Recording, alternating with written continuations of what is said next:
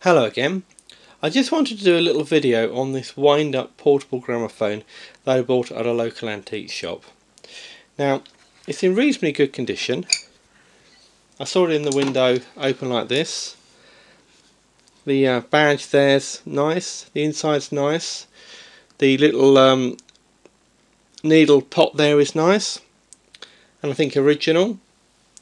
The badge on the case, the needle tin and the sound box are all marked Antoria, which is not a brand I'd ever heard of, but apparently they were one of the smaller manufacturers which made cheaper models to compete with the likes of HMV.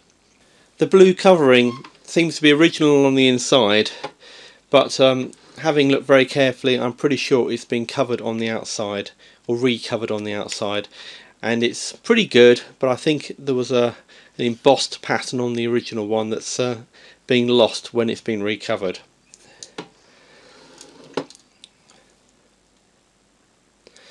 The metal finish inside is a bit tarnished and needs a good clean.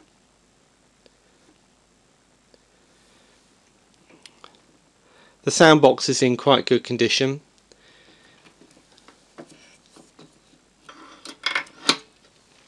And the speed selector down here and the brake are also not too bad, although I did have to tighten the screws on the brake to get it to work properly. So I'm going to open it up so you can see what's inside it, which isn't very much really. It's quite easy on this one. There's just a screw there, a couple of screws there, a screw there, and I think 2 screws up there. The clip for the tone arm also has some screws holding that in position, and they needed to be loosened too.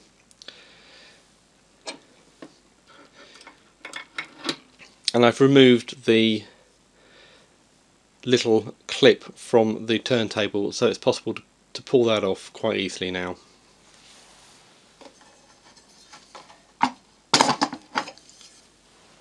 Like so.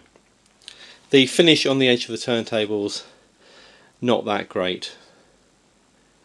So all in all, not too bad.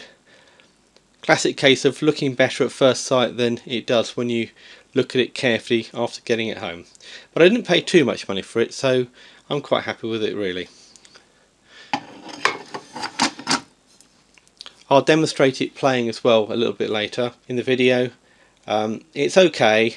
But I think the sound box needs a little bit of work because it's a bit tinny.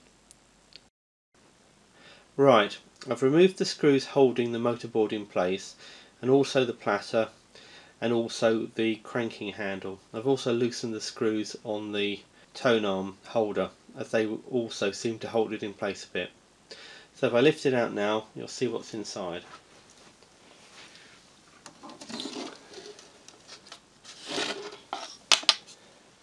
Right, very little, as you can see.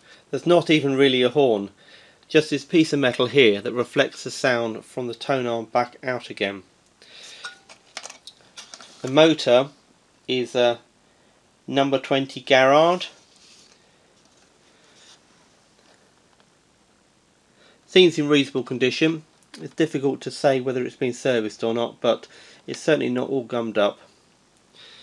The wood is in amazingly good condition. I mean, it's cheap, nasty pine, but it's amazing to think that this is about 80 years old, and it just looks like it was made yesterday.